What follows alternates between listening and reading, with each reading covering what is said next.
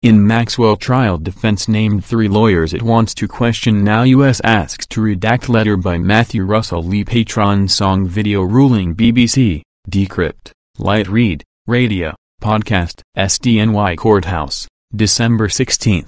Ghislaine Maxwell, charged with sex trafficking and other charges, is amid a trial that started on November 29, after the November 23 final pre-trial conference. Vlog here. On October 29 and again on November 12, Maxwell and the U.S. Attorney's Office for the Southern District of New York filed a flurry of motions in limine, heavily redacted. The government argued that trial exhibits are not public and will be withheld. Inner City Press opposed and opposes the continued secrecy. On the morning of December 10, Annie Farmer testified on direct and the cross-examination started. Inner City Press live tweeted it. Podcast here. 8:55 a.m. live stream here. Next on December 10, leading to the U.S. resting of its case, Annie Farmer was cross-examined, then her ex-boyfriend and mother testified. Inner City Press live tweeted it here. Podcast here. Stand Up, Mac's Sister, and Circus. Late on December 14, actually, on December 15, a letter from Maxwell's lawyer dated December 13 was docketed, beginning, Dear Judge Nathan, I write to alert the court to the questions Miss Maxwell anticipates asking attorneys Jack Scarola, Brad Edwards, and Robert Glassman, and to explain why none of the answers they will offer are protected by the attorney-client privilege. Full letter on Patreon here. On December 15, also Maureen Comey wrote it seeming to redact, after the fact, the defense's letter. The government respectfully seeks redactions to the defendant's letter motion seeking testimony of Jack Scarola, Brad Edwards, and Robert Glassman, and the sealing of Exhibit 1 to that letter, DKT.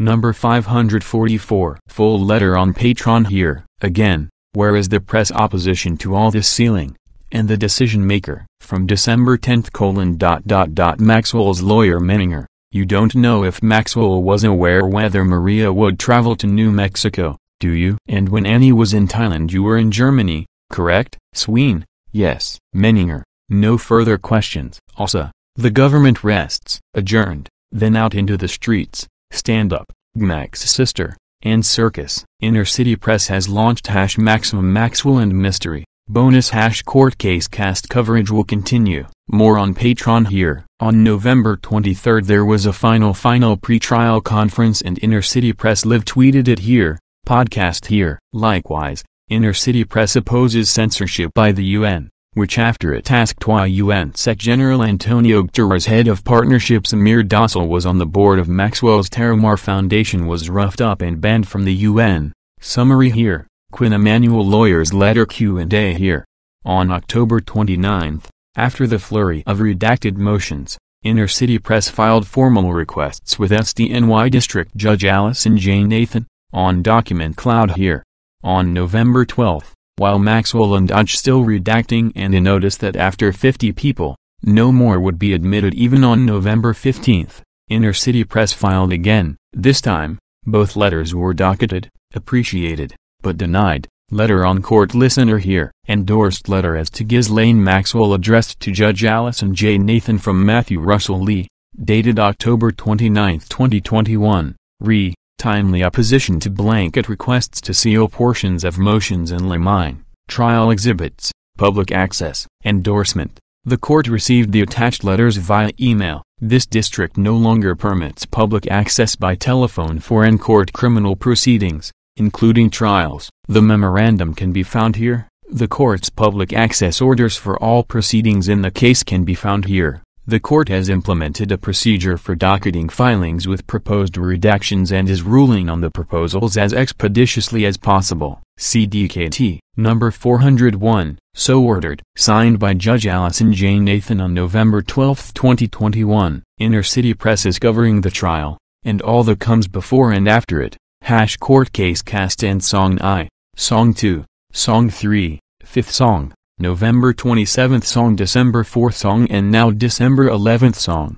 On October 18th the U.S. Attorney's Office opposed the request, saying that the voir dire questions should be asked by Judge Nathan, and that there should only be sidebars on sensitive questions such as those that relate to sexual abuse and media exposure. Full letter on Patreon here. In a conference on October 21 on that as scheduling issues, Judge Nathan denied the request to seal. Inner City Press Live tweeted it here. Podcast here. On October 22 the draft jury questionnaire was unsealed and Inner City Press has immediately published it on its document cloud here, including have you or a family member ever supported, lobbied, petitioned, protested, or worked in any other manner for or against any laws, regulations, or organizations relating to sex trafficking, sex crimes against minors, sex abuse or sexual harassment? Photo here. After the death of Jeffrey Epstein in the MCC prison, on July 2 acting U.S. Attorney for the SDNY Audrey Strauss announced and unsealed an indictment of Maxwell on charges including sex trafficking and perjury.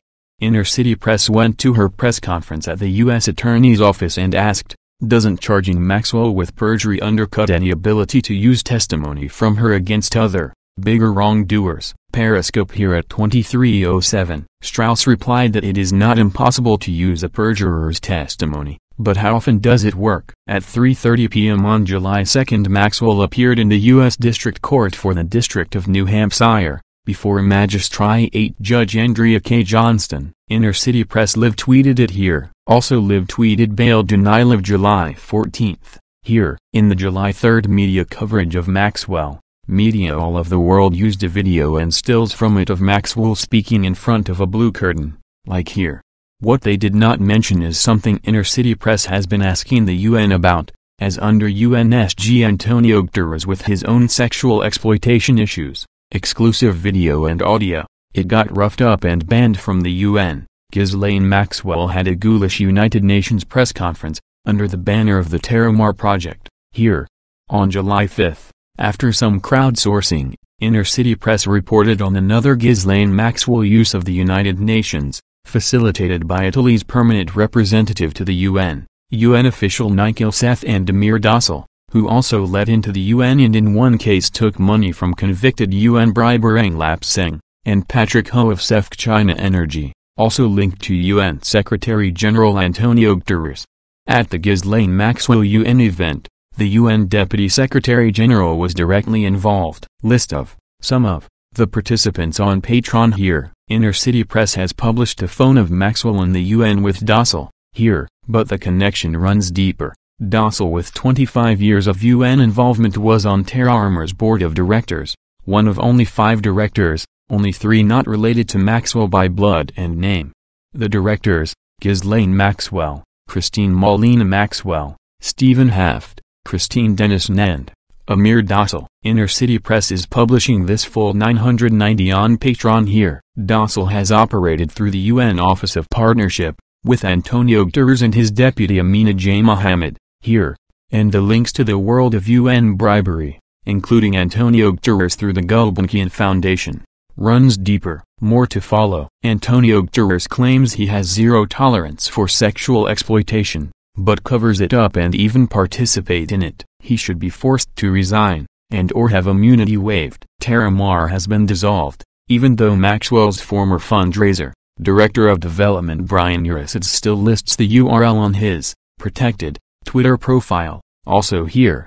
But now Inner City Press has begun to inquire into Ghislaine Maxwell's other United Nations connections, starting with this photograph of another day's, or at least another outfit's, presentation in the UN, here. While co-conspirator Antonio Guterres has had Inner City Press banned from any entry into the UN for 2 years and a day, this appears to be in the UN Economic and Social Council, ECOSOC, chamber. We'll have more on this, and on Epstein and the UN. Watch this site. The case is US v. Maxwell, 20 CR 330, Nathan. To find out more, please follow the links on screen and in the description. Together, let's make sure justice is served.